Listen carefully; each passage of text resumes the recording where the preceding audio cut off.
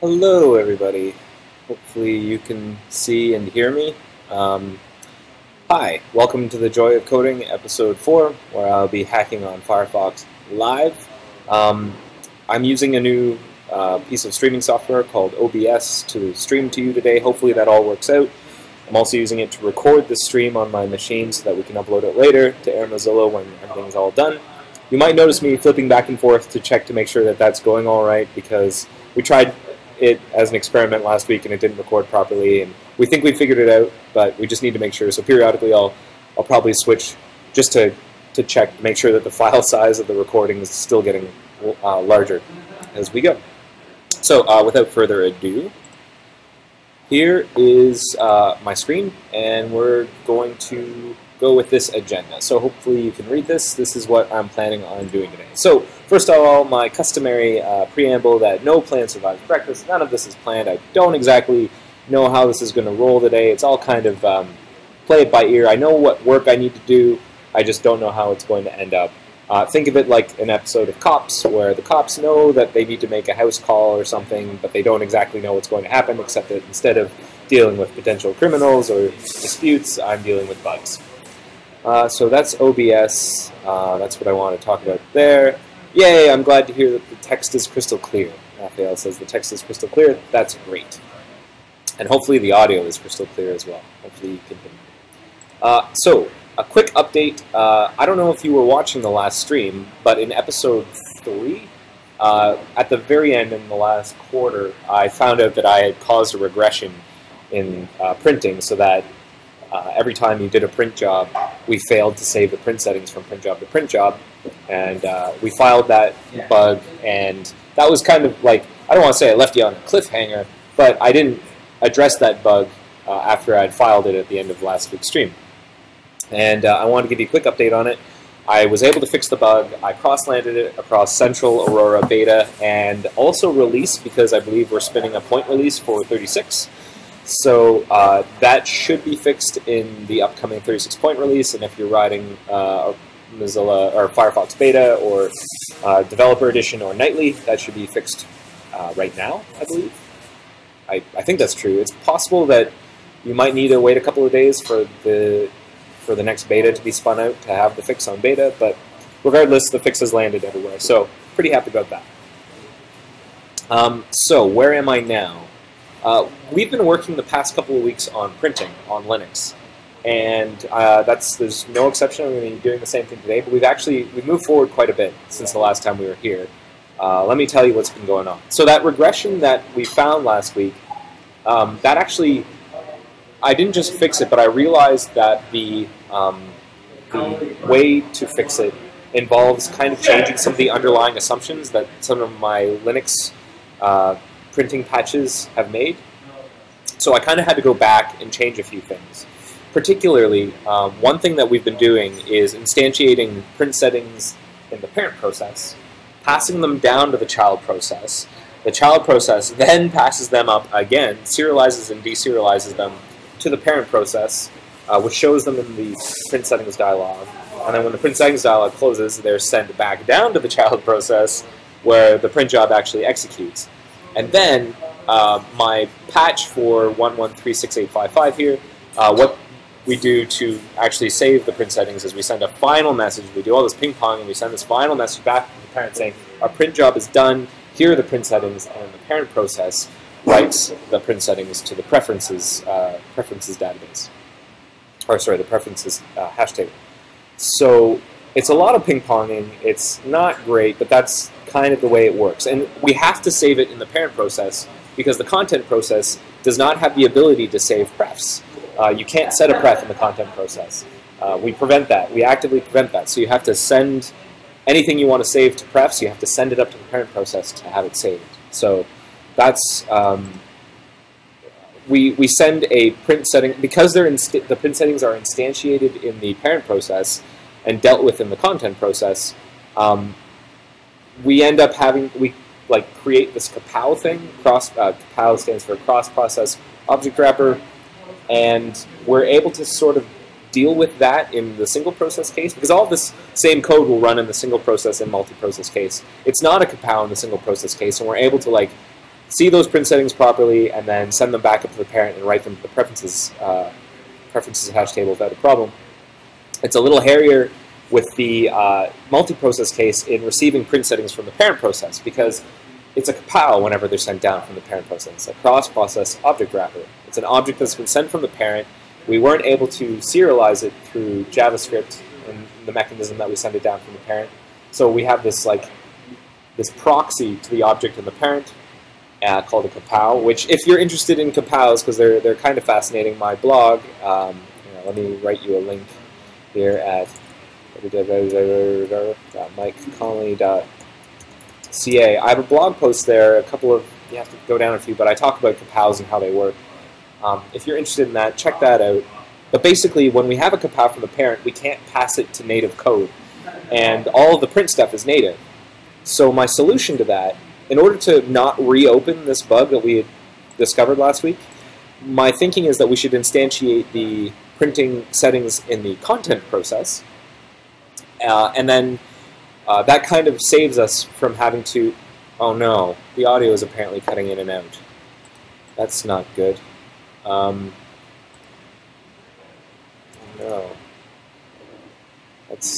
Let me just quickly check. Apparently I'm not dropping any frames. My CPU usage is at 20%.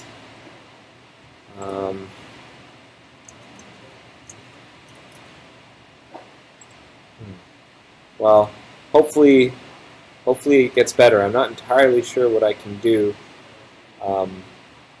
Okay, well, it's not dropping, so it's not cutting out for some people. It might depend perhaps on your connection speed. In the event that you're watching this on the stream and things are cutting in and out, it's possible that you might actually be better off watching the recording afterwards. I'm not entirely sure. We'll see how it works. But I'm sorry if this isn't kind of working out for some folks. We're kind of flying by the seat of our pants here. Anyway, I'm doing a lot of talking. I'd really like to get working. So basically the idea is we want to instantiate the print settings in the content process. Then all of the serialization, deserialization work we do for the dialog, that all can still work without an issue. But then when we save the print settings, we'll do that. We'll call the method to save the print settings in the content process, but then we will proxy that method so that it actually sends the serialized print settings up to the parent to actually save to the print settings hash table. It's all kind of convoluted, but we need this. We need this in order to not reopen the same bug from last week, and we need it because we need to instantiate the print settings in the content process for Linux printing. So we need this. This is the bug. If you're following along in the video, I have a whole list of bug numbers and notes links in the comment below this video, so check those out if you want to follow along. The good news is, this is actually, I've been working on this this week, and it's pretty much good to go. This is my patch stack here. This is Mercurial graph log. This is the head of inbound as of this morning. When these are the 4 patches or change sets or whatever you want to call it on top of inbound that deal with instantiating the content, the settings, print settings in the content process. And they're ready to go. I've got review from Mossip on 2 of them and Smog on the other 2, and they're pretty much ready to land. I did want to make sure that I had addressed all the review feedback first, give it a final sort of smoke test, and then I was going to land it on inbound. So we're actually going to land a thing. We're gonna land a thing today, assuming the tree is open, because sometimes the tree is closed. I should actually check and make sure that the tree is open. And as luck would have it, the tree is closed. But maybe by the time I'm done,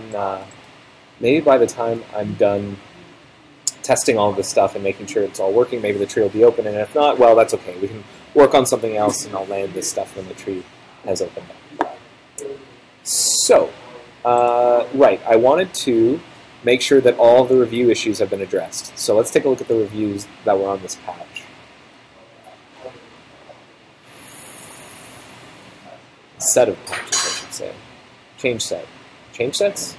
Something. The changes. Okay, so here are the changes. Let's take a look at the reviews I was given on all 4 of these. make sure I addressed all of them. I just got, that didn't have any issues opened on it.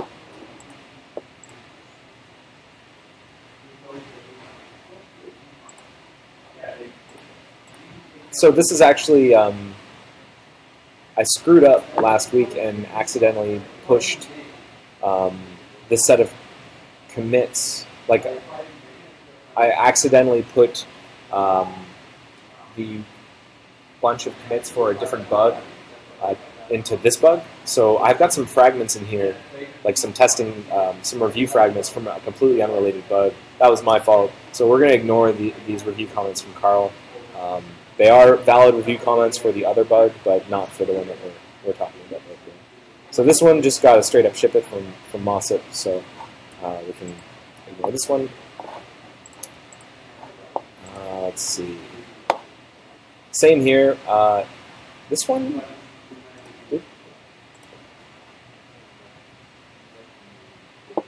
So this one doesn't have an R+ here because there was a problem with Moz review a couple of days ago, which we resolved. But so this is kind of a gong show. This entire review request. Some of it's intermingled with comments from another bug, and at one point Moz review just flat out stopped working. So there's some information that's kind of lost. But I was given R+ on that particular patch over here using the sort of old school attachment reviewing mechanism. So I did get an R+ from Smog here. So that one is good to go. This one is an R-. On the same day, I also put up the fourth patch in the series up on Bugzilla, and that was R-. But then Moz review got fixed up, and so I put an updated version up on Moz review, which then got I believe a ship it. Right? Didn't I get a ship it? So this is good. Maybe I don't have a ship it on this, in which case I need to make sure that I've got it. I'm certain I got a ship it on this. So where did that ship it go? This is not super typical. Unfortunately, a bunch of stuff got in the way of me doing this, getting this review done properly. Review minused it, and then he R+'d it here. So I think he manually R+'d something. Review R+. Attachment 8560642, which is that, which I then updated, which got rid of the review plus flag. So he did R+ it. Whew. Okay. So I do have R+s across them all. And then this last piece of feedback, this is why I check this stuff. Like, I'm not just paranoid. It's because I kind of screwed up this entire review process here, and I need to make sure that I addressed everything before I land. So he wanted me to use Mozilla coding style for the arguments in the .h file, which I believe I ended up doing. I can take a look at the last changes I made to this file. Revisions 7 and 8, yeah, I changed the arguments here to use the Mozilla style of the prefix A. You'll notice that it's not being used for some of the other methods. Some inconsistency there, but I'm not too worried about that. He just wanted me to use the style. Whatever. So I think I am actually good to go to land this once the tree reopens, but it's not open right now. So let's move on to something else. Okay. So let's take a look at my other patches. I actually attempted to write some tests for, like all of this printing stuff. It's unfortunate that it's not designed nicely for testing. So I thought, well, maybe I can investigate. Maybe it is actually possible to test this stuff in an automated way, and I don't have to do this manually every time this manual testing blows. And I started to write a regression test for this print settings not being saved from job to job, but I hit a roadblock where I'm not actually able to mock out the part of the printing engine that actually does the printing without writing it in native code. I'd have to write it in C++ or something. I couldn't mock it out in JavaScript, which kind of put a roadblock up. So I do want to come back to this. I really would like to make it possible to write some regression tests for the printing stuff, but I'll come back to it later. So this is the stuff I'm working on now. It's actually the same stuff I was working on last week, which was making printing work in Linux. Oh, I should also mention that I've reordered these patches somewhat. I also have this patch here that we were working on a couple of episodes earlier, where I was making it so that the calls from the child to the parent to show progress and to show the print dialog should not be synchronous calls, but should be asynchronous calls. And I've got a patch to do that. And originally I'd put it on top of, put it at the very top here. I'd put it after all of this Linux work, but I sort of rearrange things because I have a feeling this is closer and is more likely to land sooner. So I can base my Linux stuff on top of it. But I actually, you know, now that I think of it, I think there are a couple of issues to still address in it. In particular, I don't think that while showing the print dialog is now asynchronous, I have a feeling showing progress is not, but I need to double check that. But I don't think I want to do that today. But I will take a note to do that. Maybe I'll do that after. Check. 904449. What am I going to say? See if show print progress? Yeah, show progress should be async to and how that work. Okay, always write it down. So what have we done? I've done this, this, and this. So strike through. So where am I now? I'm going to update my tree to point to this Carl T changes change set, because this is sorry, not the Carl T changes change set, the tip here where I enable printing on Linux. Because what I noticed, and maybe I'd screw this up, maybe I'm wrong, but what I noticed is that after I had applied some of these changes, I couldn't print properly on Linux. Like I'd attempt to print a document in E10S, and then nothing would end up coming out of my printer. My fake printer, actually. I'm using a PDF printer. And so I believe something that I've done in this to address Carl T's feedback has broken things, and I want to find out what that is. So I'm going to, this shouldn't take too long.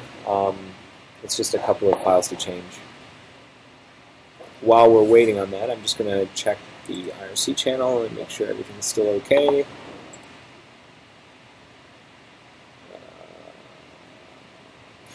Yeah, no one's complaining about dropped audio.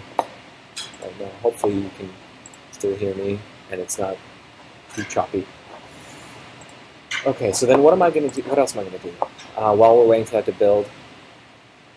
Where am I in Carl T's feedback? What do I still need to do? Let's check that out. So that's under here.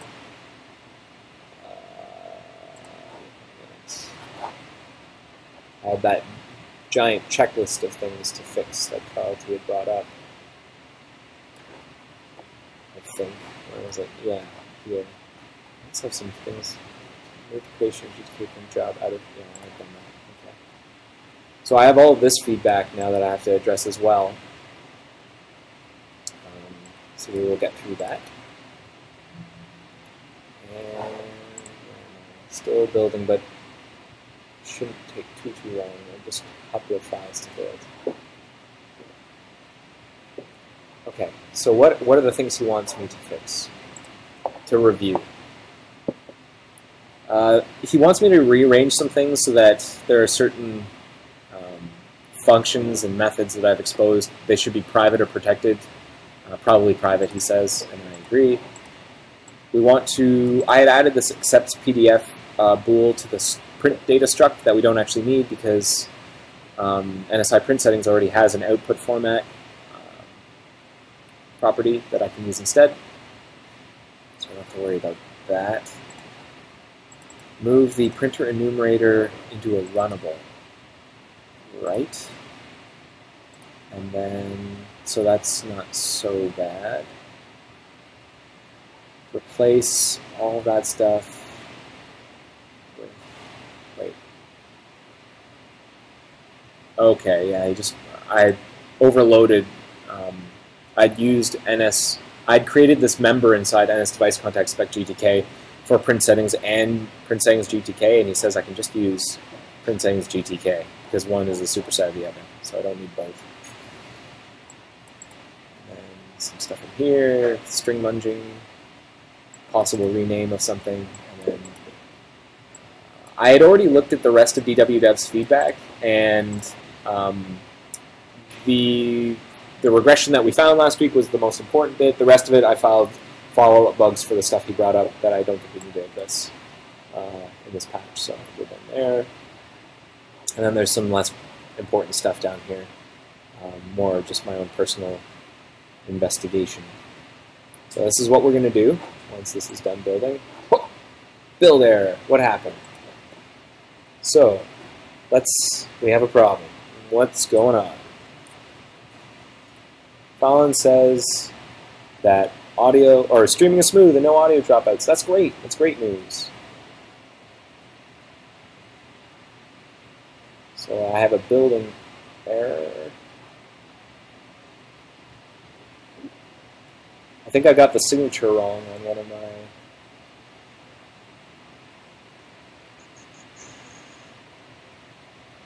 Oh, you know what? Let me. What was it? Actually, over here. Printing, C, printing, parent, dot H.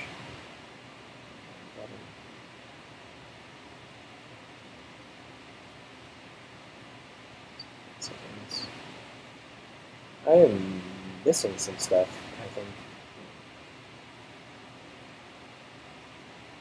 I had some code that is definitely not here. It's possible that it got lost during a screwed up rebase that I did earlier, but let me just let me tell you what I'm talking about. It's this should not be sync stuff. I should definitely have, here, what do I have? I put up just a normal Bugzilla. I'm kind of doing this hybrid approach to putting up review requests where sometimes I use Moz reviews, sometimes I don't, just so I don't get fully immersed in one or the other, and that way I'm kind of in the middle and I can fairly evaluate both, is the way I feel about it anyways. So I was missing this, missing something. This struct prompt result. Missing this information. I think I lost it because I'd renamed NS Printing Prompt Service Proxy to NS Printing Proxy, and I lost that information. Like I think I did a poor rebase whenever I reordered things to put the this async work down at the bottom of the stack. I kind of screwed it up. So I might have to. How do I want to solve that? There's not a great way, unfortunately. Like, I might just have to kind of like read this patch. Oh, this is the worst. I might have to read this patch and remember what I did and just reapply it. The changes would be in, like the ones to worry about would be in the NS Printing Prompt Service Proxy and the associated header, because everything else should apply normally. Let's make sure. Oh boy, this is the worst. So let's make sure we've got this stuff. Sopprinting IPDL. Sorry about that. Yeah,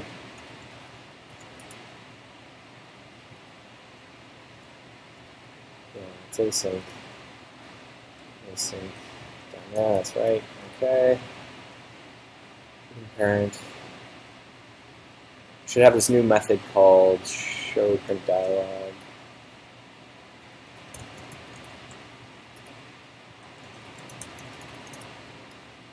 Yeah, that's right.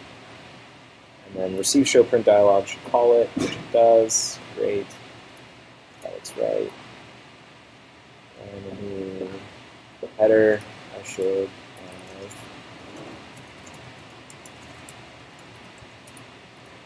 What was it? Yeah, receive show print dialog should take ID parent init settings. Yep. And then in private, show print dialog. Yep, that's all good. So it's just the stuff in here, which, if I remember correctly, isn't too bad. I just have to. What was the main difference?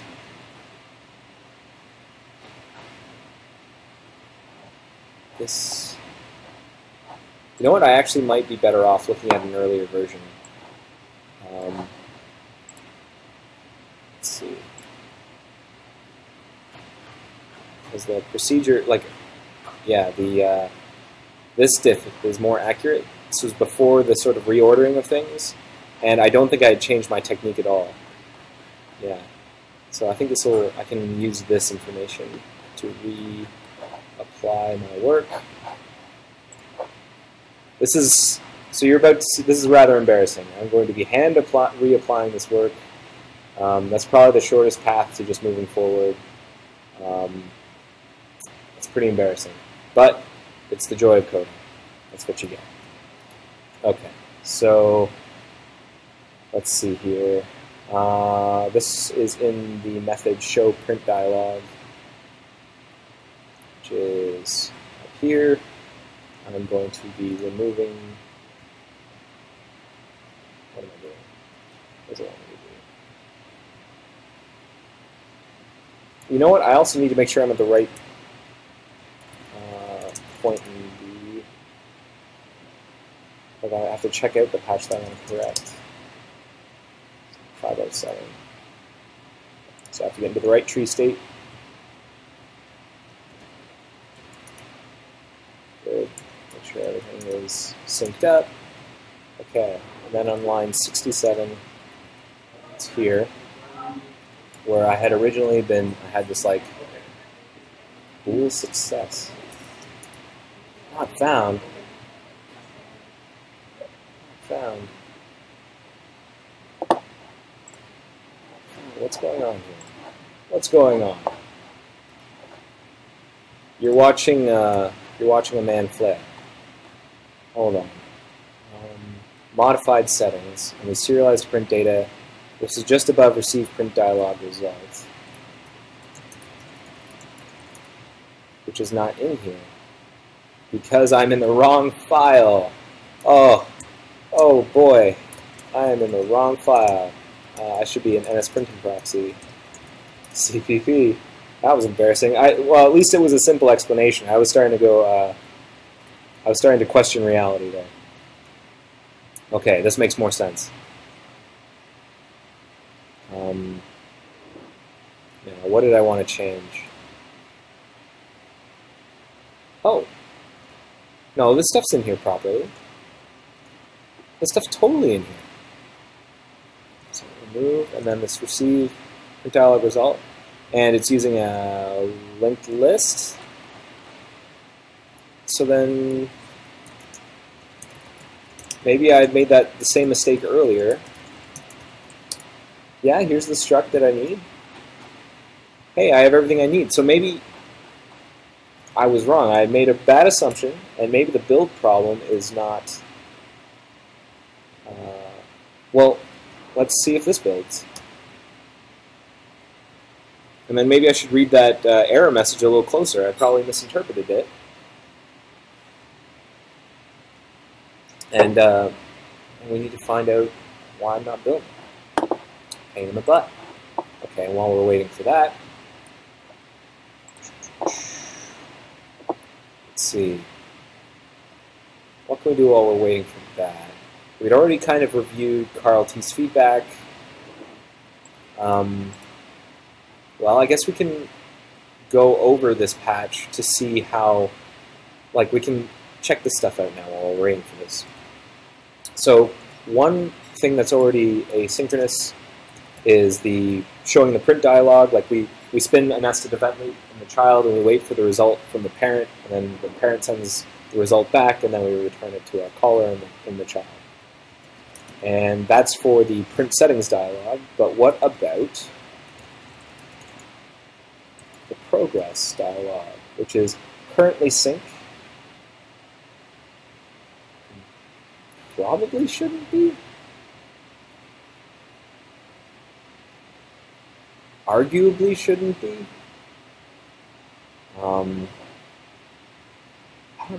See, the thing about the show progress dialog, though, is... Oh, hold up. Why would we want this to not be sync? Because I don't think... Like, while it's open, I don't think we block. I think we only block in the content process waiting for the window to open, which isn't so bad. And then what we end up getting back is this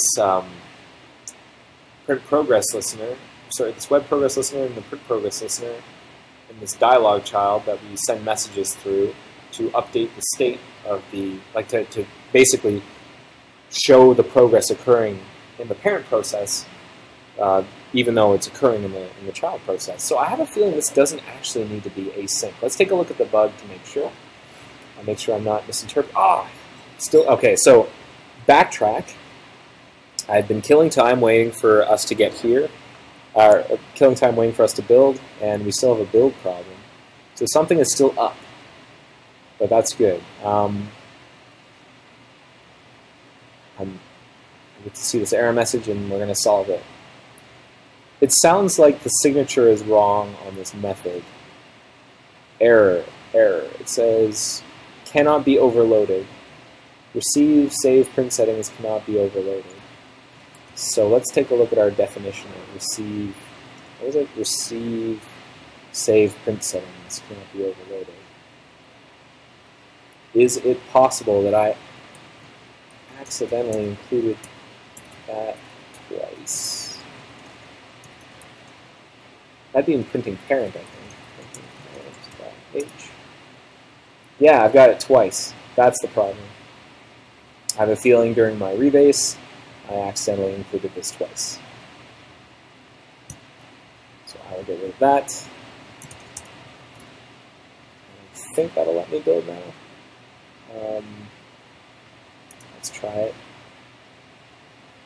I'll want to make sure that that actual addition occurs in this patch and not in the patches that I was originally going to push to inbound. That would have been super embarrassing if I pushed that to inbound and it just didn't build. If you're going to push something to inbound, if you're going to push something to central or inbound or any of the integration branches or something, you're going to want to make sure it builds. It's embarrassing if it doesn't build. Anyways, where was I before I context switched? Let's go to this bug where we talk about making this stuff async. Let's see what the rationale is for making the progress dialog async.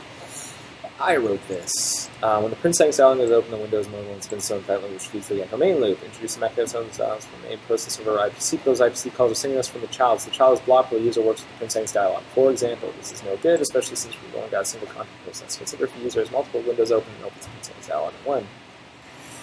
We should run our own event loop for as long as the print settings dialog is open, as this is what platform already does in the non-utilitarian's case.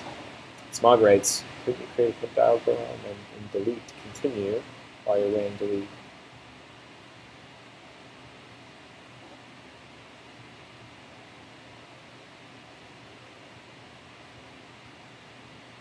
Yeah, that was one way of doing it.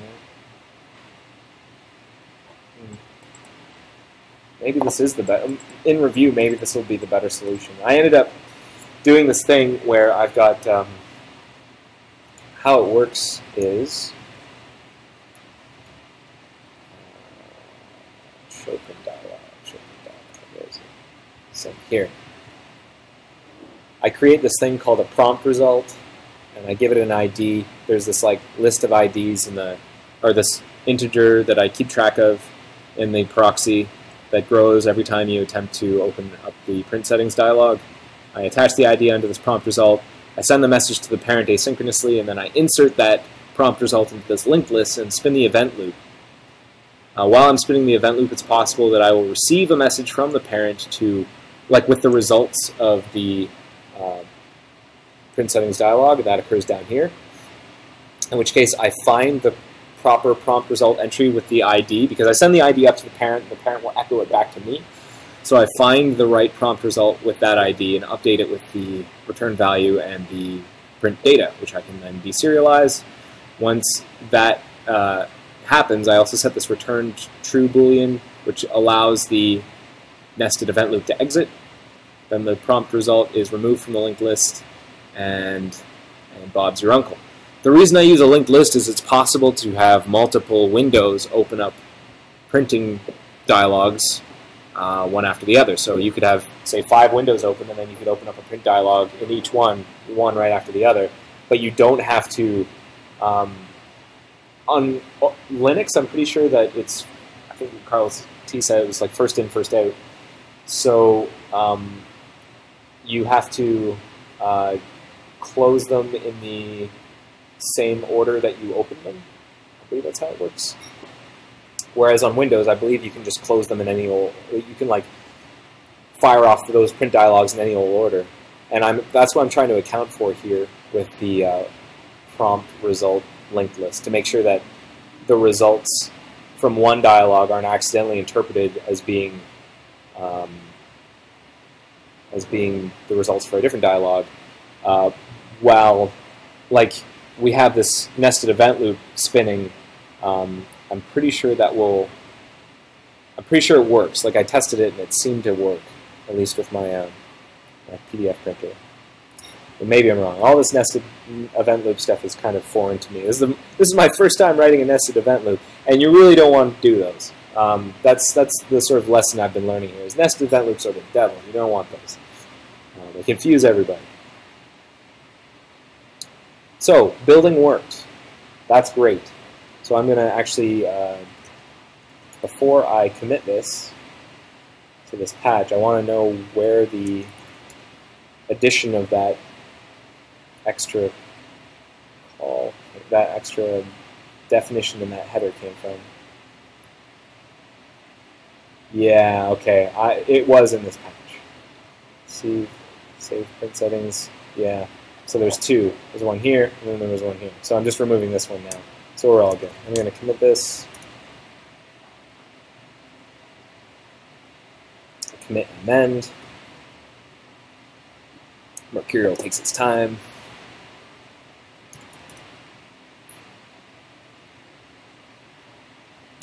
And now I've got all these unstable change sets, which I will evolve on top of the stuff I just changed. Man, that looks intimidating.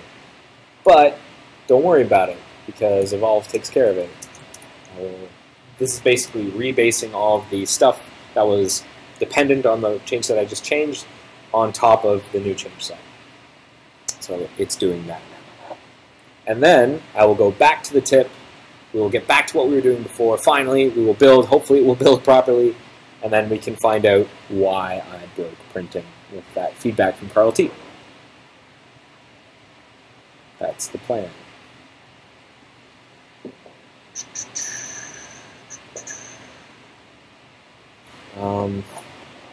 It's taking its time. Is there anything? Okay, that's almost done. I think I can just wait a second for this. 1 second, it says. It's lying. It's going to take longer than 1 second. It will take literally 10 more seconds. All right, there we go. Great. And now I should be at the tip. Once I've evolved, I am. So now let's build this. And we will keep working. And I should also update the, actually before I build, let me, no, that's the wrong one. 257516, that's this one, should not be synced. Let's update the patch so that we don't have that confusion again. So I'm using BZ export here because it's just a single change for this bug.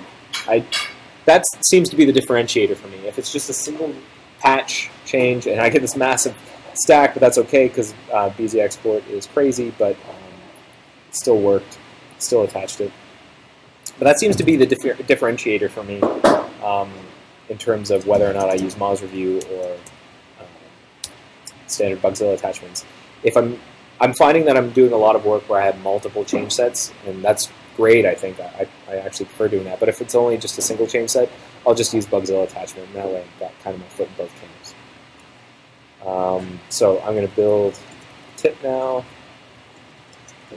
and then let's quickly make sure that this makes sense. The patch I just uploaded.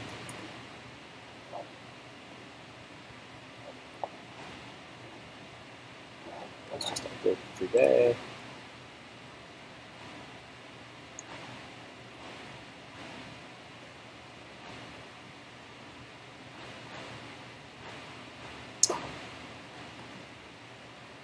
What? No. Why is this NS printing prompt service proxy in here? That shouldn't be in there. No, that's all wrong. This information should not be here. Something's gone wrong. Bail out. I have a feeling that like again, I think I screwed up a rebase at one point. 7516. What's in here? It's printing. Let's see. It's printing prompt service proxy. It should not be there. Should not be there. It's printing prompt service proxy.start. Should not be there. That's fine. The .orig file, I do not care. And now we will amend that. And then we'll also do that evolve on top.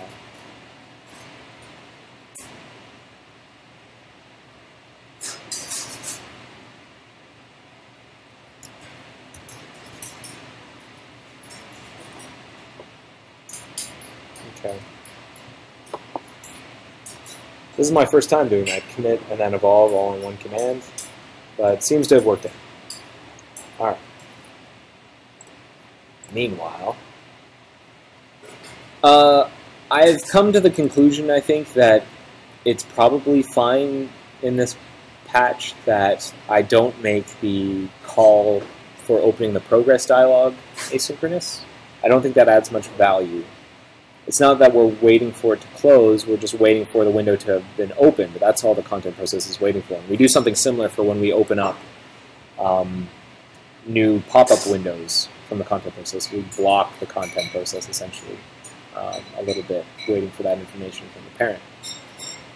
So I think that's not so bad.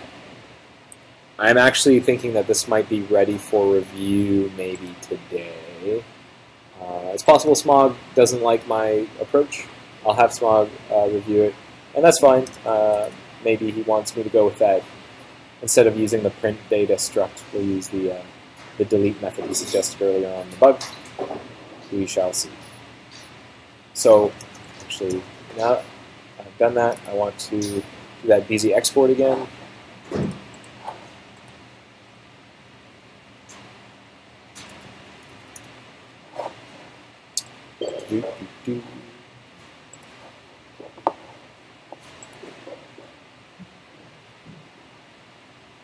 Ugh, stack.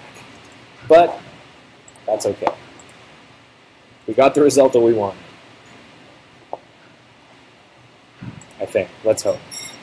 Those massive additions should now be gone. Yes. Yes, okay. Back to sanity. So we update to tip, and now I will build off of tip.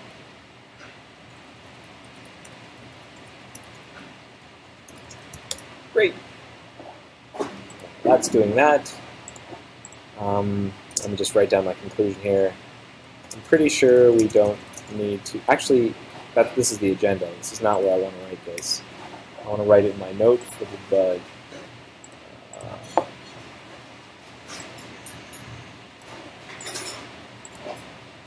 I don't think we need to make opening the print progress dialog async. We're not blocked on user input or anything. Waiting in order. We're not blocked on user input or anything. I shouldn't say or anything. We're not blocked on user input. We're blocked on the opening of the window itself. We're not blocked on user input or the lifetime of the window. The window itself. It's possible that we want to spin an event loop in the child for that small pocket of time, but I really don't think it's a big deal at this point. Maybe we can even deal with it in a follow-up. Depends. Maybe if we get this first patch reviewed, we'll have some kind of generalized solution that I can use for the print progress dialog. Maybe, if it's deemed important enough, but I really don't think it's that important. Okay, so I can now check this off. Don't need to do that anymore. Now we're here, and we're waiting on this to finish building. That shouldn't take too long. If we get through this, then I have this patch I need to review, a couple of patches I need to review from a contributor who's been working on reducing the number of unsafe capals we use in some of our context menus, like the, what is this for? Open link, like open link in new tab, open link in new window, open link in new private window, etc. Those use unsafe capals, and he's got some patches in order to fix that, including and a patch to fix tests for it. So I might review those today with you. But we are linking right now, so maybe we can just hold on a second and continue dealing with this printing stuff.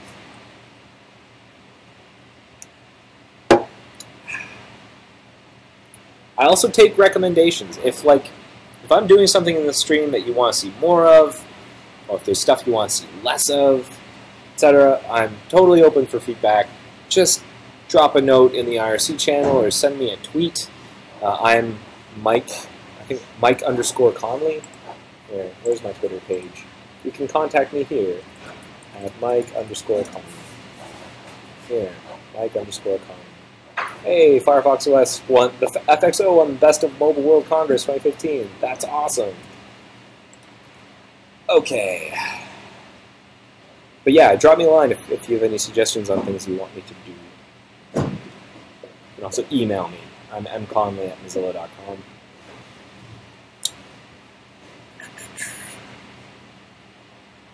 Almost done. Oh, I should probably check to see whether or not the stream recording is getting bigger. It says 0 bytes. That's kind of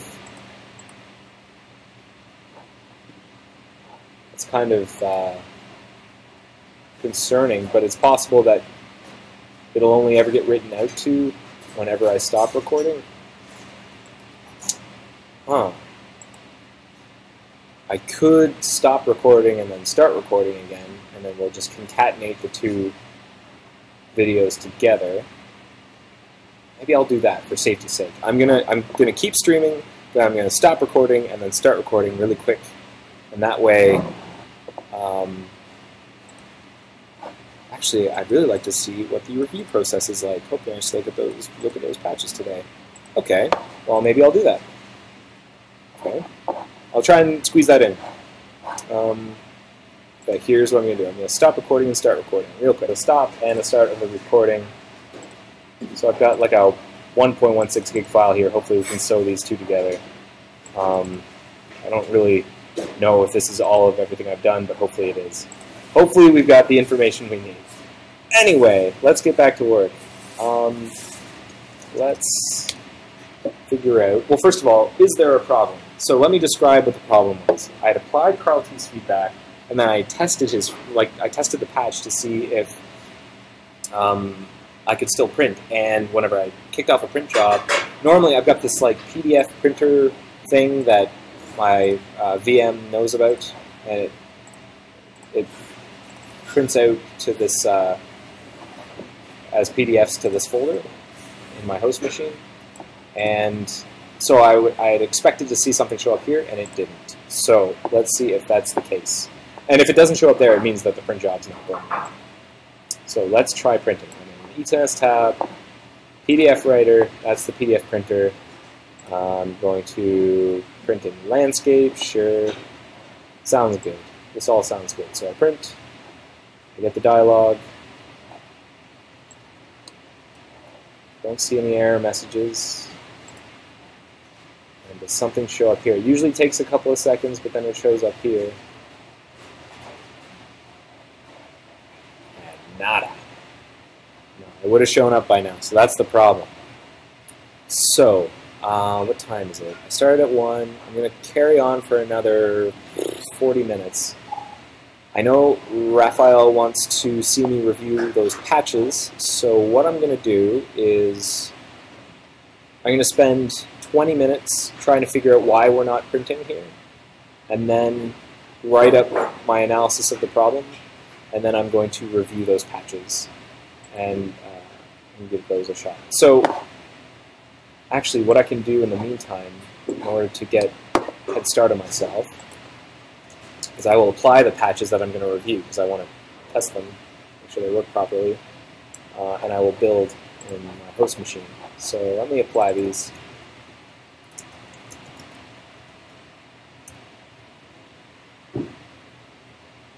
Import, import.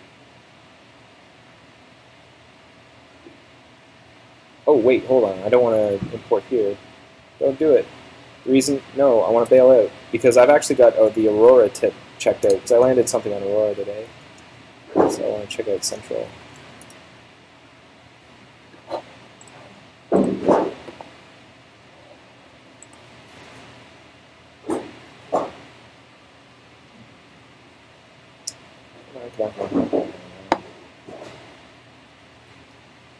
Alright, well that's doing that.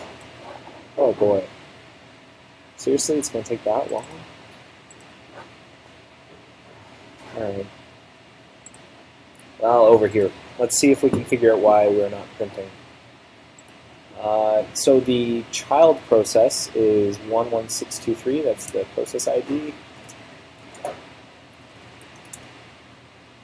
I've already forgotten, it was 11623, so we'll attach.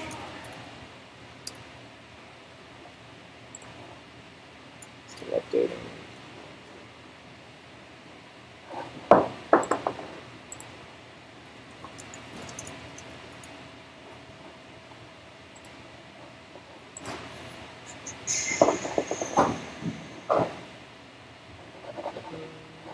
Attaching, updating.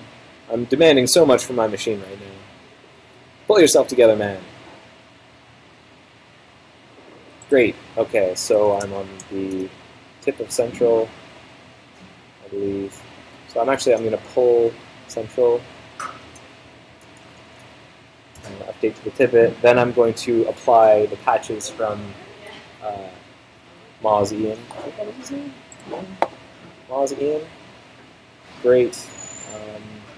So apply the patches, build, and then work on, while it's building in my host machine, we'll figure out the printing in the guest VM. Apply all the patches. Ugh, don't apply cleanly. Why not? Why not?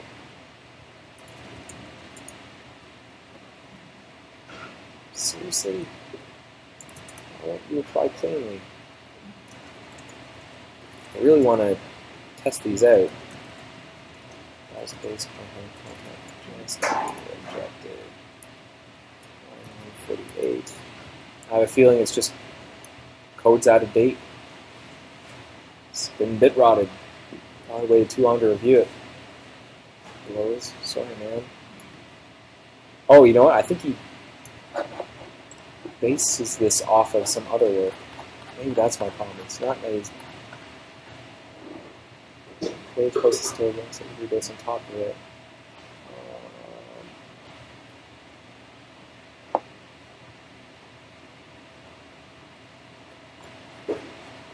I think.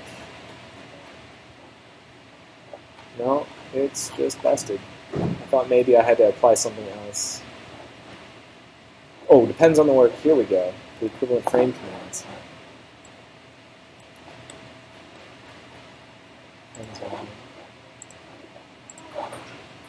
So I need to...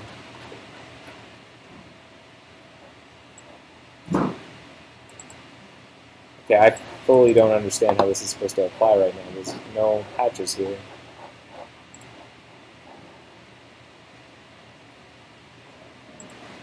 So open frame commands. URL. Dependency loop. Circular dependency. Something is wrong with the structure of these bugs.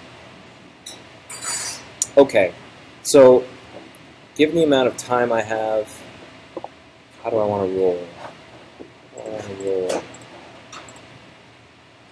If I'm going to review a thing, I need to be able to test a thing.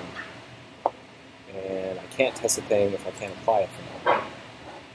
So, what am I going to do?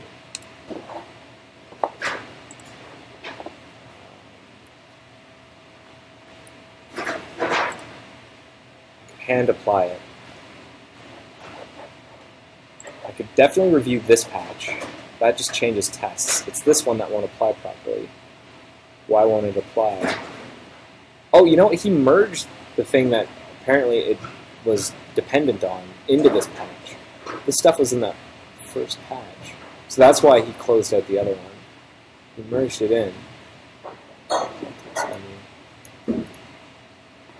So...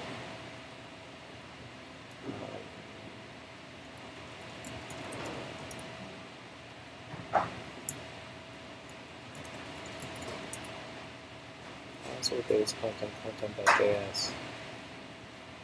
There is no G context menu content data here. What? G context menu content data. So if you're wondering what I'm doing, I'm trying to figure out where the heck. Yeah, it's there. Browser base content content.js.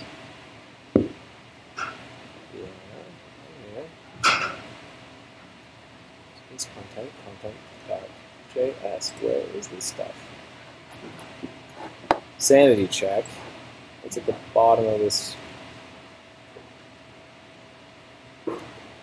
Click event handler.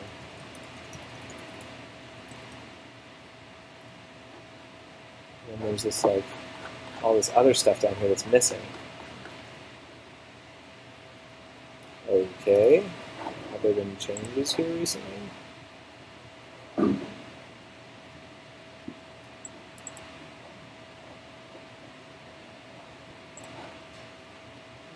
It's going on.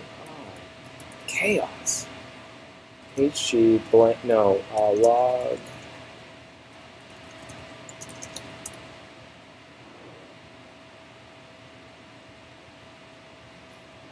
It's called home. I wonder if there's just been, this is October 25th, that's,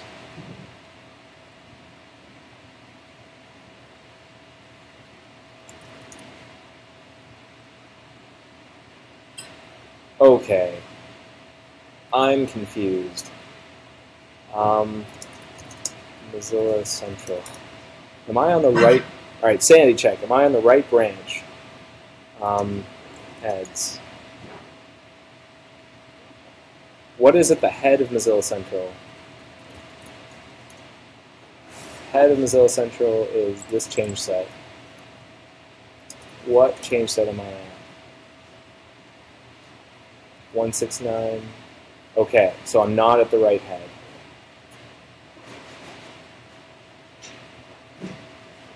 So I'm going to check out the head. I don't know where I was just now, but that's why the patch didn't apply. I was definitely in the wrong place. Whew. And probably that's why it took so long to check out. I'll bet you I was in like some crazy old branch somehow. The central bookmark. What even is? Is this even going to work? All right. Well, while Mercurial in my host machine is sorting itself out, let's figure out printing down here. Why am I not printing? So, the place that I would like to check is where printing actually gets kicked off, like the actual communication with the operating system printing backend gets kicked off, and that's not under embedding. What am I doing? It's under widget GTK NS device context spec G. And in here, we do that thing where we were working on this a couple episodes ago, where we like iterate, we enumerate the printers, we find the printer that we want to print to in the content process, and then we start the print job. So actually, let's make sure that we can still print in the single process case. That's actually a good smoke test. Make sure that I'm not completely off my rocker, haven't broken the world here. Let's just do a simple print job, print the page in a single process case. That should work. None of the stuff I've touched with my feedback from Carl T should affect, as far as I understand, it should change the behavior of the single process case. So, landscape, yeah, that's fine. Print.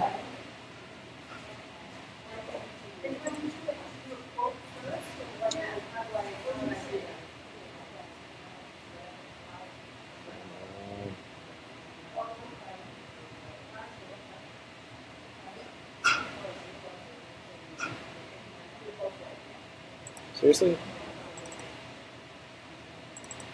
Oh, there it is. Yes.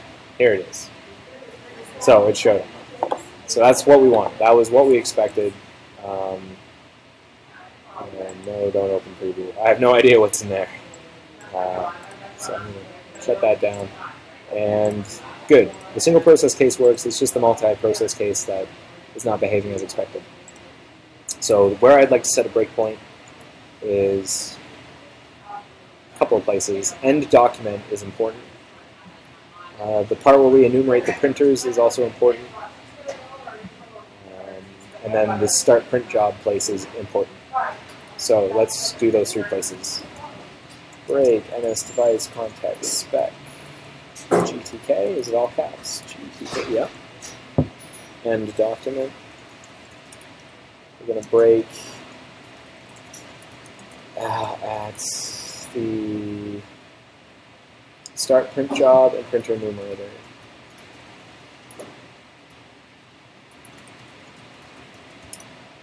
Okay. Good, good, good. So let us print. PDF writer, everything looks dandy. Go! Great, okay, hit our breakpoint. We're in end document. Do we, are we printing to a printer? That should be true. Yeah. We shouldn't be able to find a GTK printer because we're in the content process. This should be no, yeah. So then we should skip over to enumerating the printers. Right, so here we are, we're enumerating the printers. We get the spec. We get the name of the printer.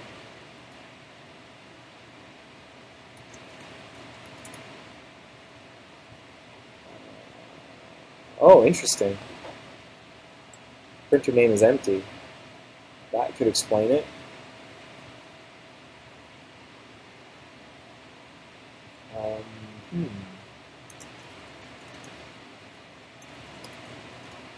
It's 0. Yeah, okay, so that's the problem. For some reason, the printer name isn't being serialized properly down to the content process. Okay, so somehow we screwed that up. Good. Solve that mystery. Let's write that down. So currently,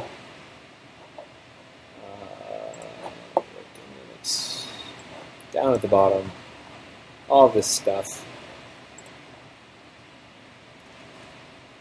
Why isn't the printer name getting sent down to the content process properly? Great question.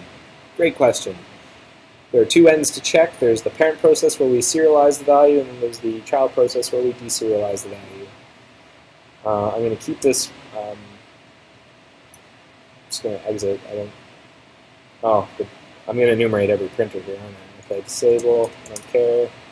And we probably never complete the print job because we never find the printer, and then we error out silently because I'm a fool. All right. So what I'm going to do is open up another GDB. This one will attach to the parent process. And that's what, 1, 1, 4, and 6. That's attaching. Quick context switch. We're able to check out the right. We're able to check out the right branch that we wanted. We are now at the tip of Mozilla Central. Yeah, and now I'm going to try and apply Ian's patch again.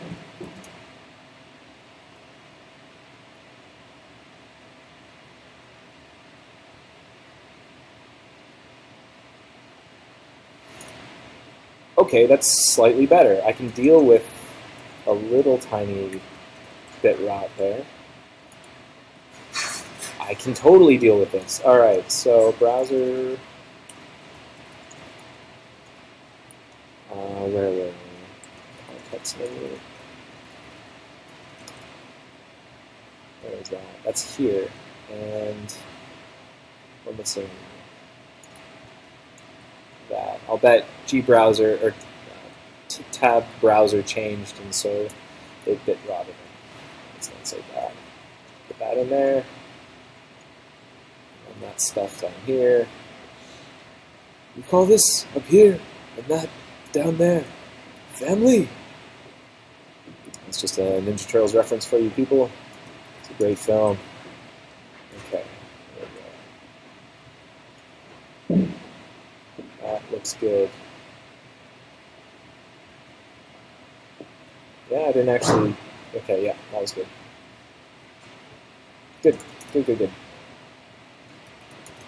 So we've applied his patches.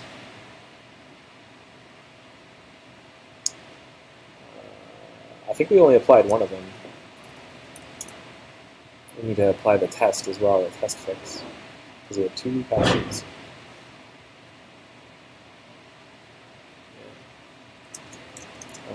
Moz in, that was a bug.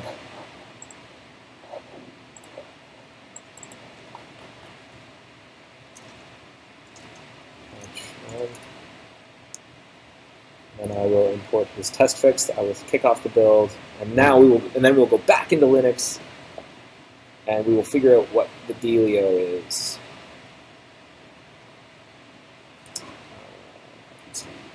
Import this bug number.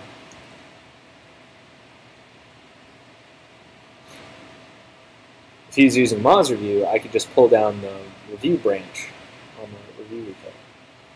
So just apply that one patch, just the test fix. Bob's your own. Let's take a look. That looks right. Let's build it.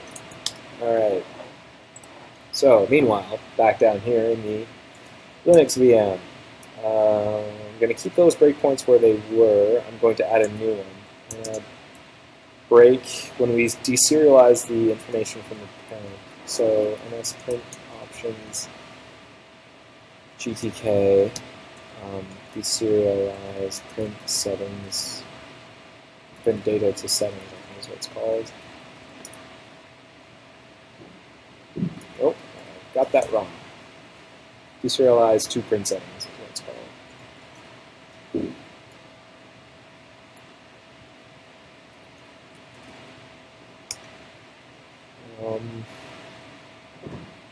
Right.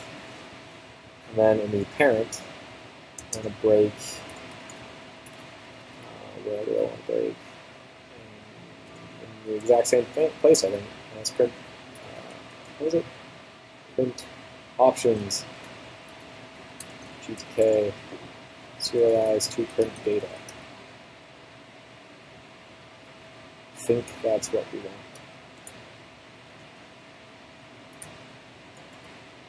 Okay. That's still building. Great. So, multi-process print PDF writer. This is the printer that we're choosing. That's the string that we're supposed to be getting on the content process side. We need to know why we're not getting it. So this should cause us to, we haven't broken anywhere. Okay, good. We're still good. But that should cause us to break. Yeah, because we're going to serialize this information. I'm actually going to step into this value, into this method, serialize to print data, because I believe the printer name actually gets serialized in here. So I'm going to step in there. And here we go. Not that, not that, not that, not that, not that, not that, not that. Where do we do the name? Where do we do the name?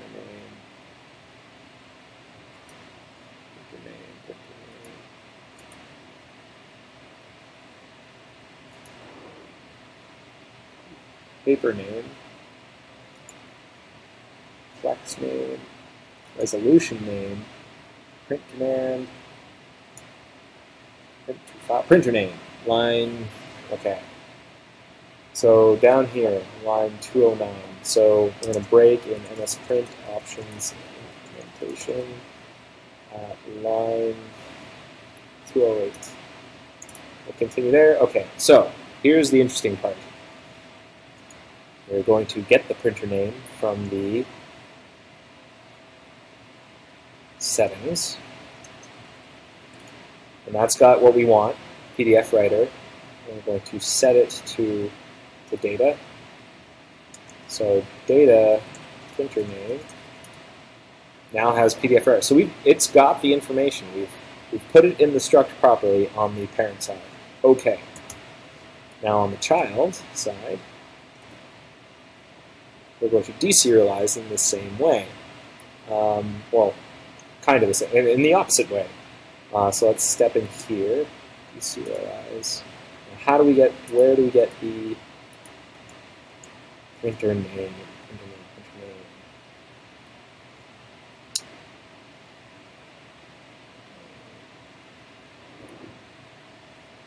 Set printer name is on line 301. So break in as print. Options impl on line 300. So we'll continue. There we are. So what is in data printer name? Yeah. Should be PDF writer. Come on. Yep. Good. And then we're going to set it. Okay, so we properly set it. Huh. Huh. So what the dealio? Maybe I'm misremembering how GTK print settings works. Maybe when we do that thing where we... Here, let me open up print settings GTK. And MS Print options GTK. So when we do this deserialization, after we deserialize all the default stuff, we do this thing where we talked about this last week, where we just get all this key value stuff and we overwrite a bunch of things. I wonder if doing that we accidentally blank out some things. So how does the printer name get stored? Get printer name. Ah.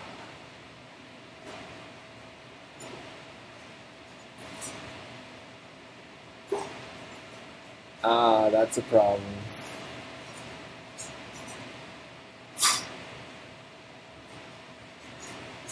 Shoot.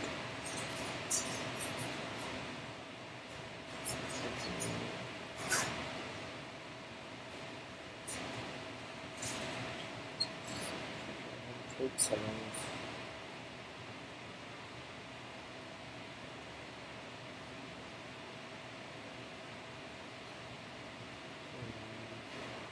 So here's what I'm worried about. We've been getting the printer at the very end. That's something that I was asked to do in my review feedback. But the printer name is what we were using at the very end to...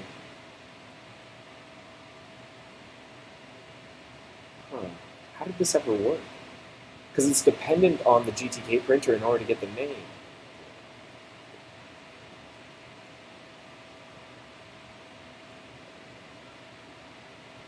It's dependent on an MGTK printer in order to get the name.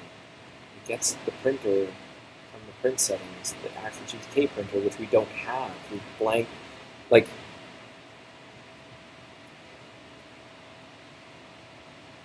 because we've created a new one. We've created a new one here.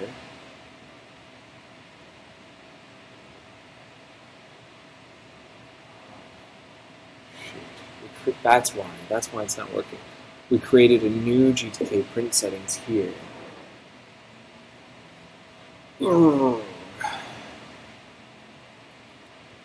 so the GTK print settings doesn't have any kind of printer name. And you can't just set the name of the printer. You have to set the printer itself. But we don't do that till the very end. And we do that based on information on what the printer name is. So it's kind of a chicken and an egg problem. It's always... How come it's always a chicken and egg problem? I don't know. This is still building. So how are we going to solve this? To get the printer name, we have to have a GTK printer, apparently. To set the printer name, how does that even work?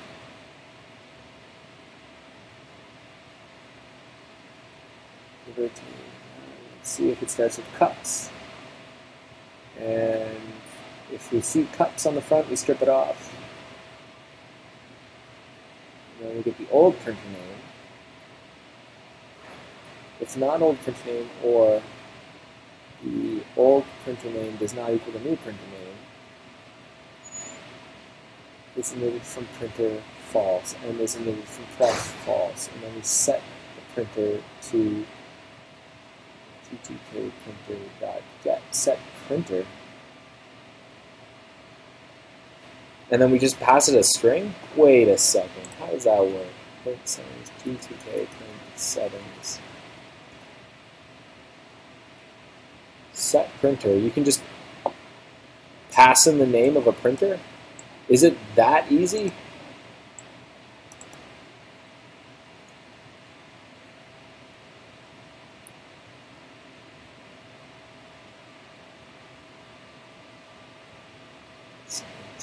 Deserialize to print settings, data to settings.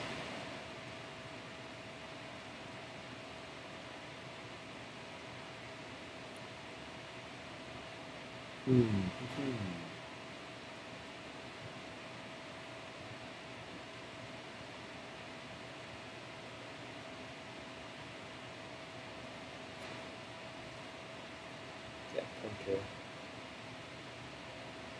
I think that's just a string value. I don't think you can actually, like, what I'm thinking about. Here's what I'm humming and hawing about.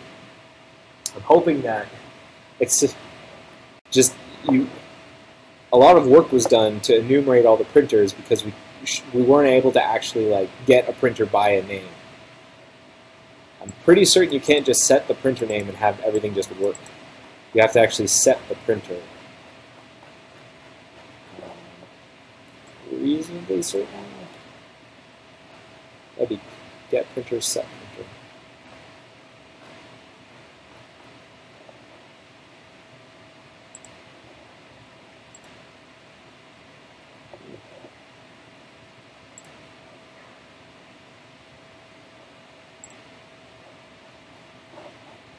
GTK print settings, GTK printer. Maybe that's all you need to do. Maybe you just set the printer, and then how do we get the GTK printer from it. GTK printer. You can't. Ah, that's the problem. In order to get the printer, you do have to enumerate. Okay, so good. I'm not going crazy. You actually do have to enumerate the printers to find the ones that match the name that you're looking for. Okay, so the problem here is that the settings that we're deserializing to, it's all getting wiped out. It's all getting wiped out.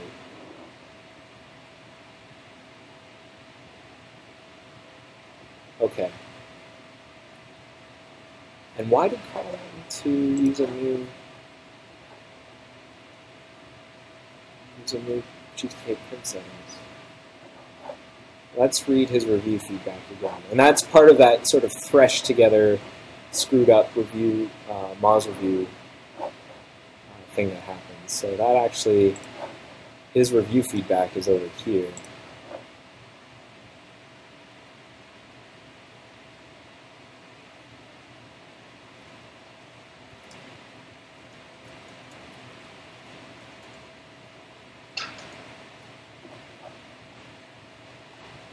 So let me see.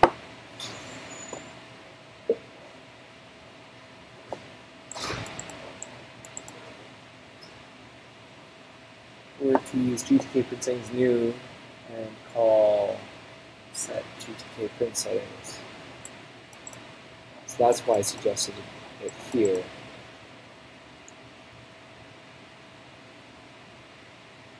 So maybe what I have to do is not just create the new GTK print settings here,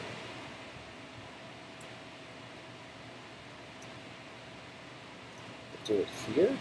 Then what about this settings thing that gets passed and deserialized to print settings? What do we do about that? Oh, hold on. Oh, of course. Deserialize. No, it doesn't make any sense. Alright, I'll try and explain my confusion in a second. I need to take a look at how we call deserialize to print settings in the child process.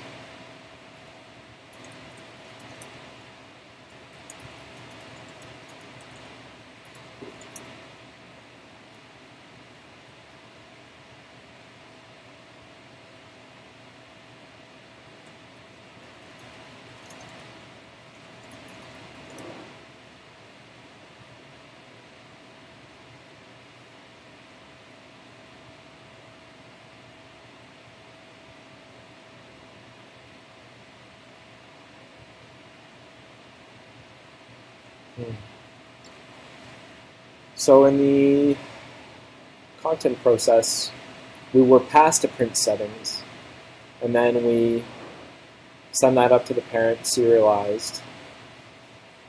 In that same print settings object, we deserialize to it, so we reuse it. We basically just rewrite all of the changes to the same print settings item. The print settings wraps a GTK print settings, and it's over here. So what I'm thinking maybe we should do then is create the new GTK print settings and set it up here.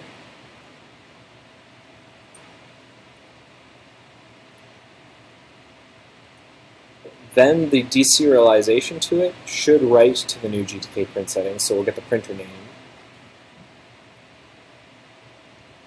This is going to go away eventually. This makes sense, I believe. And then we unwrap it. I think this will work. Let's see if that works. So, detach, quit, nope, quit.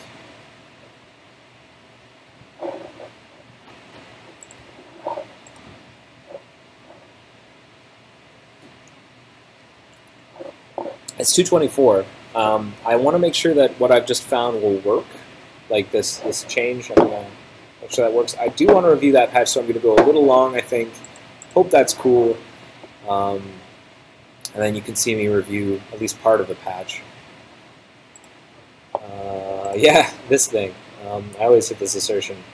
And you probably will too. If you have a debug build on Linux and you open the print dialog, you will assert when you quit, probably. That's something we investigated a couple of weeks back, and it turns out it's not a big deal. That's not even something we control. It's something in Cairo. So, gonna build. That was under embedding. I think that was where the change was. No, it wasn't. It was under widget GTK.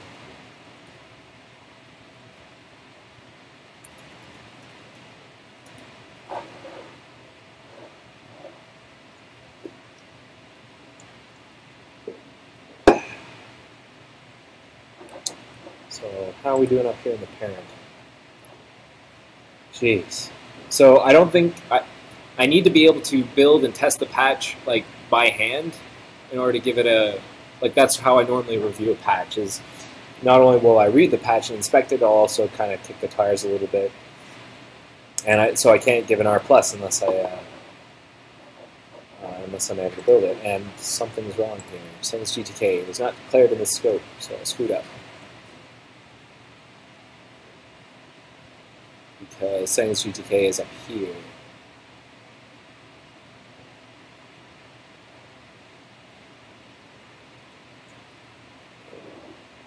Screwed it up.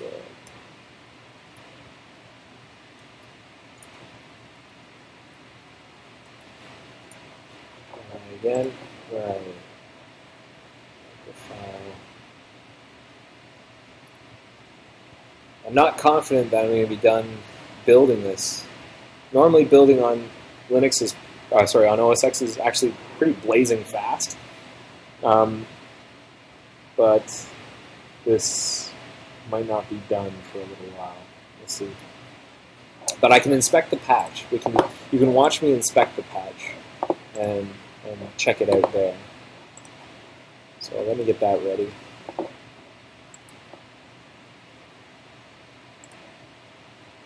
Hate that spinner. Giant spinner of doom. Linking. Okay, let's get all this ready. I like to look at file changes. And that's. I wish I also, you know what I really wish I had? Just a little progress bar to let me know how far along I am in the build. Just to give me, so I have an estimate. I used to be able to tell, like I'd be able to look at the build process and say like, oh, I'm in graphics, so it's going to probably take me another X minutes to build. I don't seem to be able to do that anymore. Used to be the case anyways. I know that whenever you hit this point, the linking stage, that, I mean, clearly you're near the end. Usually that means you've got about 2 minutes left until you can run the executable. So let's see what Moz Ian was working on here. So just to refresh my memory and to get you familiarized with what the bug's about, whenever you right-click on a link in an ETS or remote tab or remote browser and you say like open link in new tab, we were causing an unsafe kapow usage warning because we were synchronously reading the document URI object in the parent process, it looks like, for the refer, and that causes a kapow warning. We're also, yeah, we were mucking about getting, like, synchronously reading the document, the content document, doing things with it. And so we should move all of that processing down to the content process. Yeah, like we were trying to figure out whether or not the link node has the no refer, like the rel equals no refer on it, and stuff like that. And that's all going to cause unsafe kapows if you're in the parent process. So Ian's work is to move all of that processing into the content process, and then just send a message up once the context menu is ready to open with the results. So he changed two things. He changed the test. He had to fix a test to account for this change. And that's because this test was doing this like init context menu thing to shortcut it was like simulating opening up the context menu without actually doing it. But in order for the Ethernet stuff to work, we actually do have to open up the context menu. So he actually does open it now. Like he sends the context menu event. He clicks on the command in the context menu, and then he hides the context menu pop-up. I'm a little wary. My experience with pop-ups and automated tests is that they can go horribly wrong, or you wait for them to show up and they don't show up in the right time, like it's all weirdly asynchronous and stuff. And sometimes things don't happen in the right order. So that's something to worry about, is maybe it's possible this might cause test oranges. So that's the thing to consider. But otherwise, it looks like what he's doing is straightforward. Like, you take, what, a node that you're going to, the command basically, wait, how does this work? The first argument is a node. The node is what you will send the context menu command on. So essentially, the first argument to do context command will be what gets right-clicked. You're simulating right-click on. Okay, and in this case, it's like the document body, which is fine. And then you get the second argument is this ID for a command element in the context menu that you click, so, and then you hide the pop-up. So in essence, what this does is it right-clicks the body, and then it clicks on context show only this frame. Okay. That makes sense. And so we just have to make sure that we're maintaining this stuff. So I like to make sure that these IDs exist.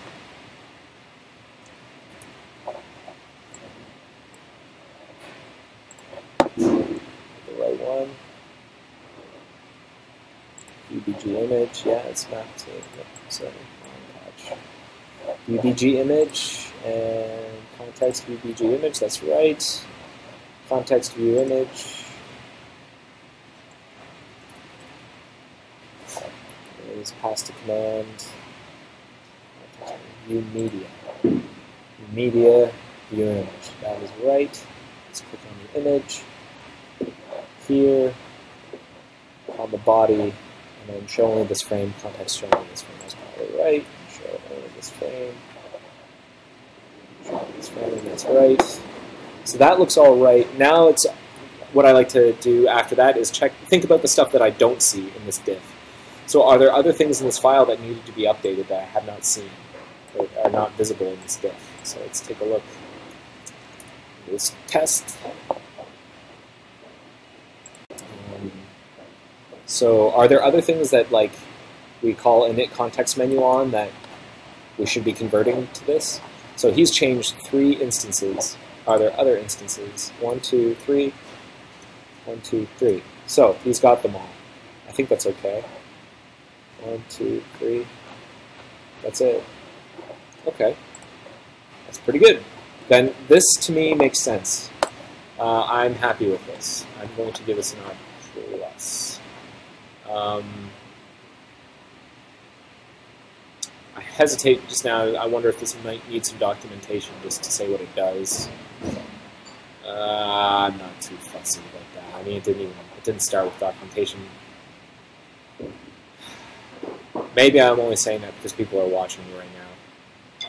I'm going to say don't bother. Let's just get this thing loaded. This looks good. Publish. And then there's the other patch, which is the little, this is the one that actually fixes the unsafe compow stuff. We'll get to that in a second. My build was successful here.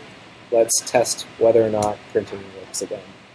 And if it does, then I will put printing on a hold. We'll finish the review on that patch, and then I'm going to call it a day with my stream.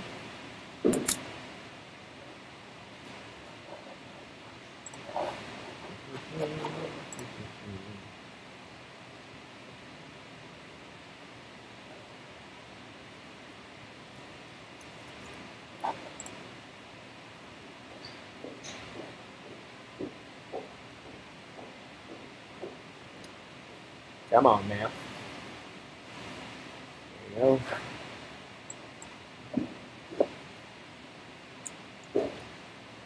go. Ooh, Gray means locked up. What is going on? Okay, just slow. I wonder if that means we're linking in here. Are we? No, but we're... Where are we? Hard to say. Okay, so let's try printing a thing. It's so slow. React to me. What's the deal with this guy?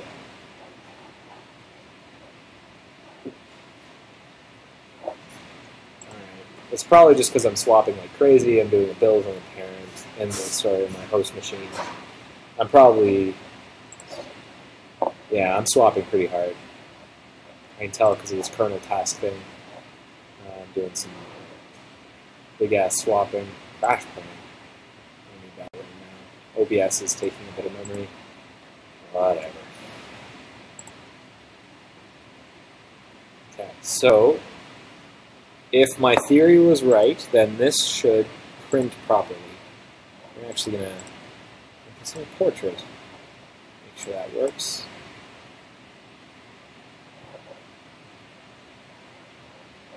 Okay, so if my theory is right, then we should see a print job show up here. Yeah, we got it. Okay, that's what I like to see.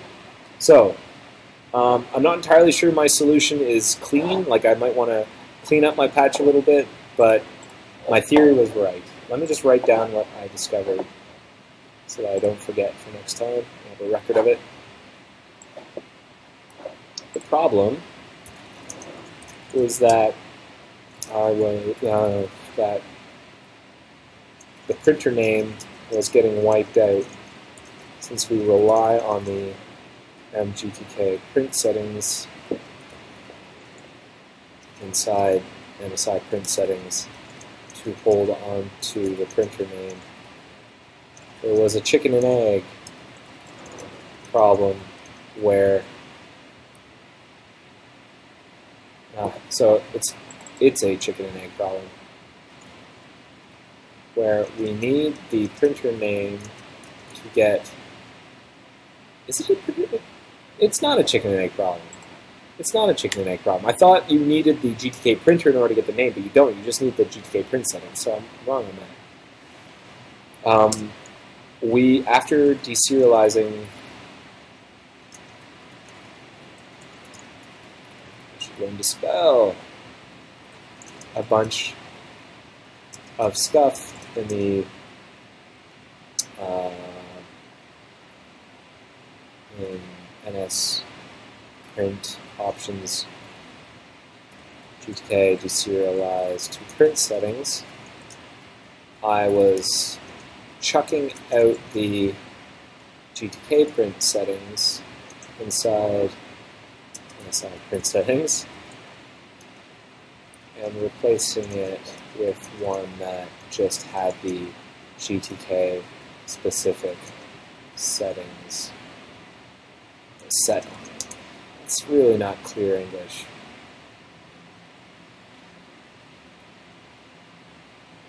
But basically that it's true. So the solution was to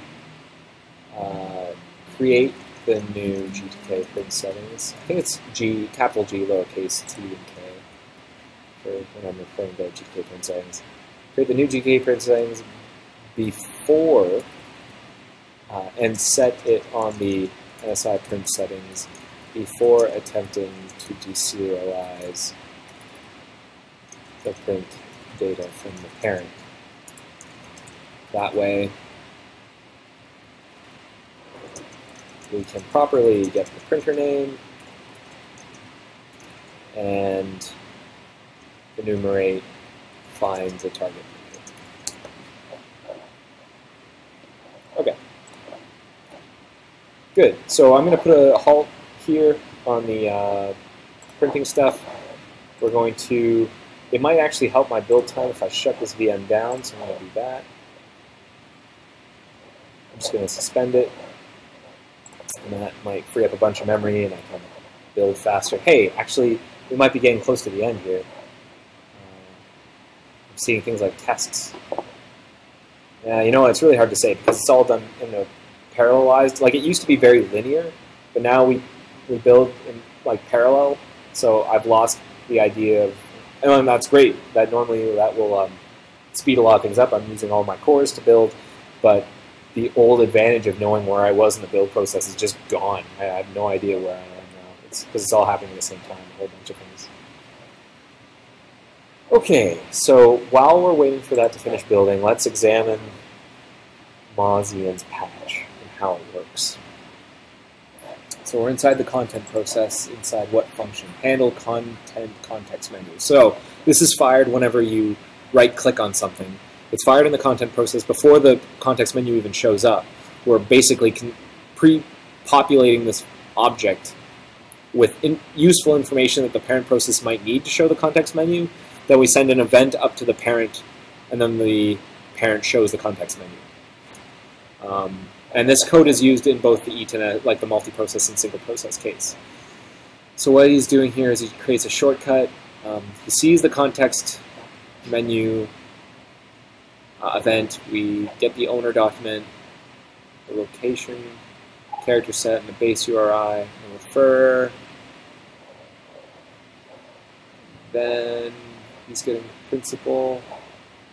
That's just a shortcut, that's fine. And then what does he set? He sets edit flags, spell info, custom menu items, add-on info, principal, then he adds more. He adds doc location, char set, base URI, and refer, which are all the things he put up here.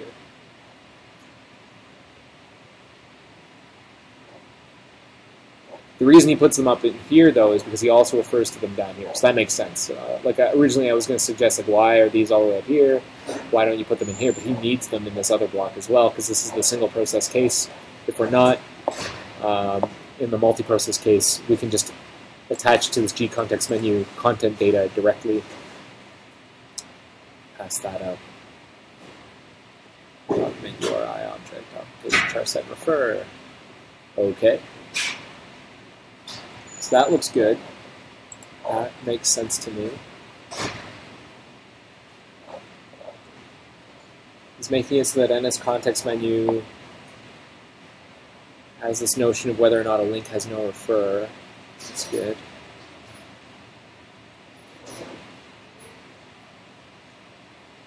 For LM. That LM, what is LM? So in the multi-process case, LM is going to be probably kapow, and this is probably going to cause unsafe kapow usage. Maybe. That's worth looking at.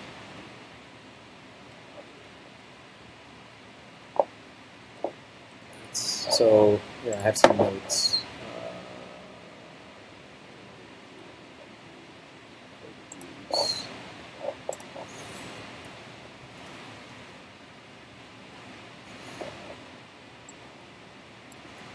The addition of does it run in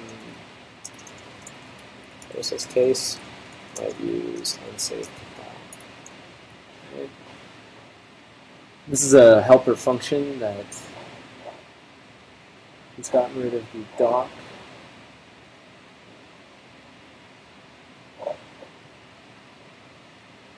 So you can just read it directly from G-context menu content data, that's fine.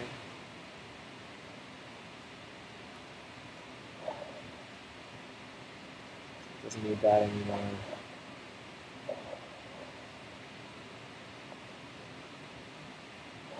Link in parameters, no extra. Oh, that's good. Yeah, doesn't need that. That's cool. Doesn't need that either. Great. Doesn't need that. For URI, it's a document URI object. Persist around its content. Child tag. Let's just change this from a bar to a let, which I don't mind. Sure. Let's rid of the doc here.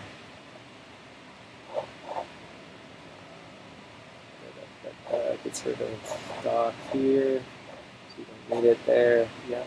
It's all the same. This is all using unsafe compile here because owner document would be a compile. And so it all compiles unsafe compile, so that's good. We get it directly from context menu content data. For doc location,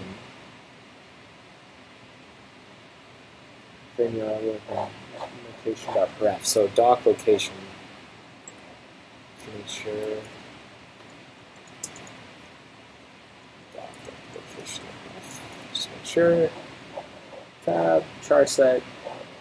Okay, I assume he's right for URI.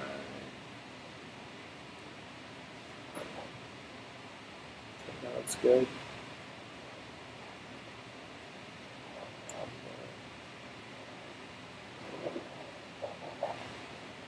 URL security checks. So it's rid of the doc, it's rid of the frame URL. Instead, we use doc location. And for here, location current. Good. That looks good. This makes sense. Okay. Down here in tab browser, we then, whenever the context menu is open in the child process, it sends a message up to the parent whenever it's finally ready, and that's what we populate the context menu content data object with in the multi-process case. So document URI object, he creates a URI. And what does he do with that document URI object? Okay. URI object. Okay. For URI. That makes sense. So data doc location char set. Base URI. And that's the stuff he had set earlier. Doc location char set.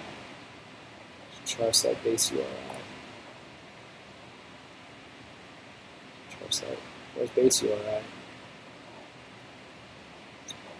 Where's base URI? Huh? We sent doc location, char set, base URI, and refer here. Custom add-on info, principal, doc location, char set, base URI, and refer. Where's the base URI? In the single process case. Huh, buddy? Huh? She here? Base URI. I guess he doesn't. Oh, he doesn't need it. He doesn't need it up here. So that I'm a little weird about. I think. Use remote true. Am I weird about that? How do I feel about that? Use remote false. I think I want the information being passed up to be uniform. So I prefer if the information passed to G context menu content, good, our build's done, content data be uniform regardless of whether or not it's single or multi-process. Can you please pass the base URI as well?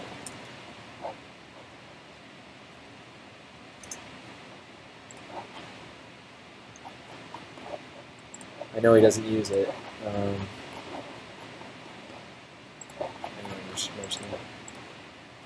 I know we don't end up using it in the single process case, but I think uniformity, consistency makes sense here. I like uniformity. I like consistency. Okay. And then this last bit. That's where he uses it. Base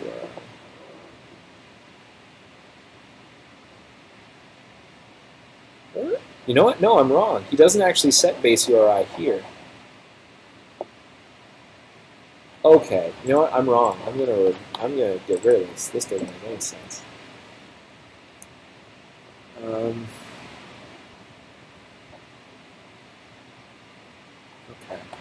So I'm actually happy with this. Because he doesn't use base URI in here. I thought maybe base URI was being included here. But it's not. It's just being used to construct the document URI object on the parent side. So great. I'm actually pretty happy with this. So what is it that I want to check? The addition, does it run in the multiprocess case? Link has no refer. Right, where was it? This thing. MS context menu.js. Let's take a look at it.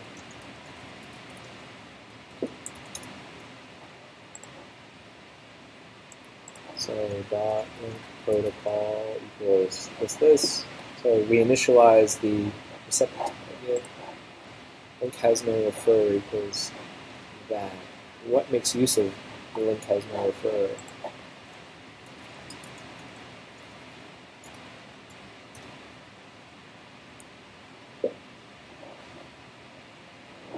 That I'm worried about.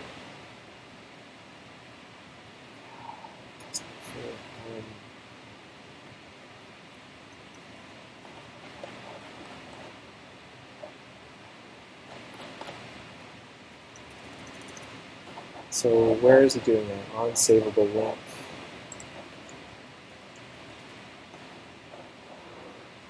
If is on link, then we do all this stuff. So can't we also set this in G?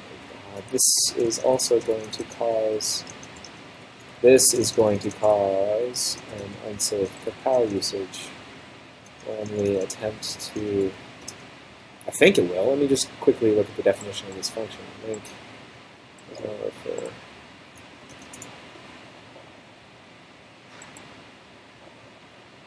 Yeah, I mean, it's going to get attributes on it, it's going to manipulate it, it's going to read values. When we attempt to determine if we have rel equals no refer, double quotes, on this node, can't we compute this in the content process like we've been doing, like we do for the other values, like the document URL, etc. Carousel. That's really my only issue with this. So the other thing, I do like to make sure that I mentioned this before. Stuff that has changed is obvious, but stuff that has not changed and is not in the diff is less obvious, and that's the hard, like, that's the stuff that's invisible in a review that I like to think about. It's the stuff that I cannot see in the diff, and that's the other stuff that might rely on this code. So are there other usages of open link and parameters that are still passing in a doc as the first argument? What file is this? And it's context menu. So how many usages do we have? One, an open link, and that's updated here. Yep. We have another one in open link in private window, which is updated. Another one in open link in tab. Okay, that's been updated. Over here, open link in current. Yep. And that's it. So he got them all. Good.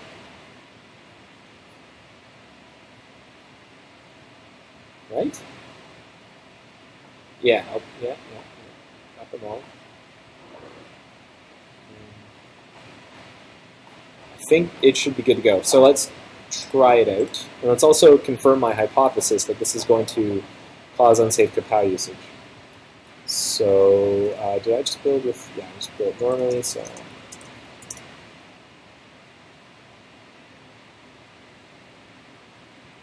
So I'm going to I've got this add-on called PKE meter that I created that plays a sound every time I have an unsafe capal usage warning. I'm going to actually add a source to OBS for audio output, so hopefully you'll be able to hear it. So I'm capturing my audio output now. I don't know if you're going to be able to hear this. Maybe you will, maybe you won't. If not, we'll see. So here's a page. I'm going to close this. Hopefully it's not too loud. I don't know if you got that. I'm going to do it again. Probably you didn't get it. But just looking at the little audio level on my output capture, I don't think you got it. Maybe if I pipe my output to Soundflower. Here. And then audio output capture, settings, get Soundflower. Okay, so if I close this now, you should hear some clicks. Right, that may have been really loud. Hopefully it wasn't too loud.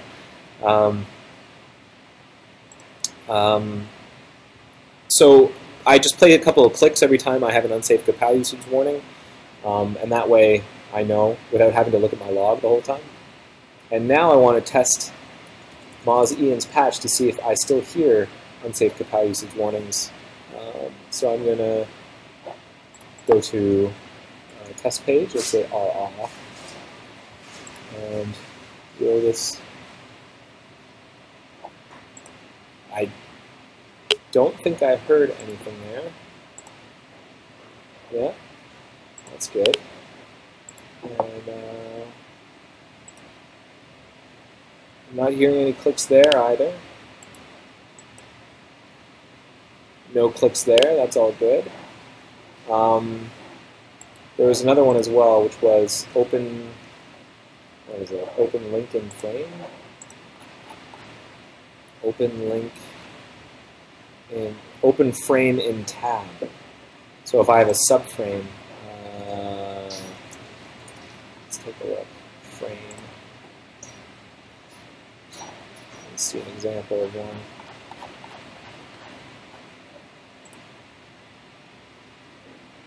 So these are frames apparently. So if I right click, I right click this frame, open frame in new tab. I didn't hear any clicks there. This frame, open frame in new window. No clicks there. So maybe I'm wrong about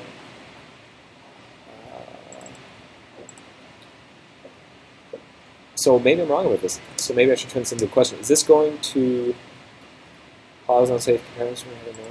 Node? If not, why not? So can we? Okay. I'm actually pretty happy with this patch. I think I'm going to R equals me with satisfactory answer to my question below.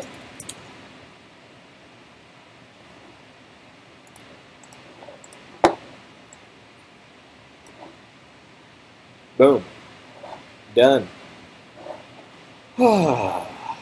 Hey, all right. And I had need infoed myself on this to remind myself to actually like review it because I need more stuff on my dashboard, and so I can clear that need info. Done.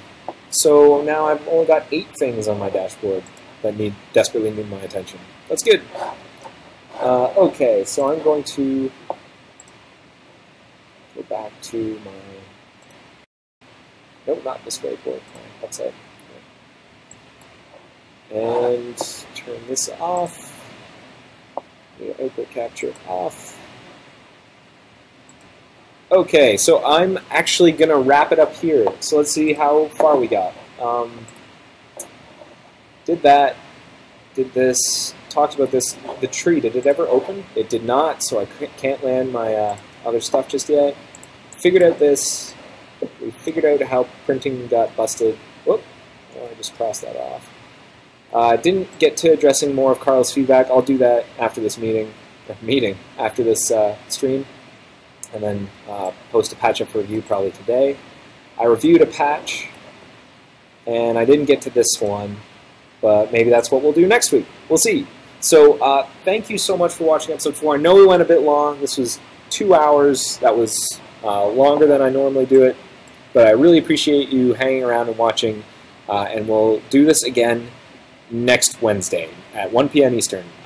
So thanks again, take care, and happy hacking!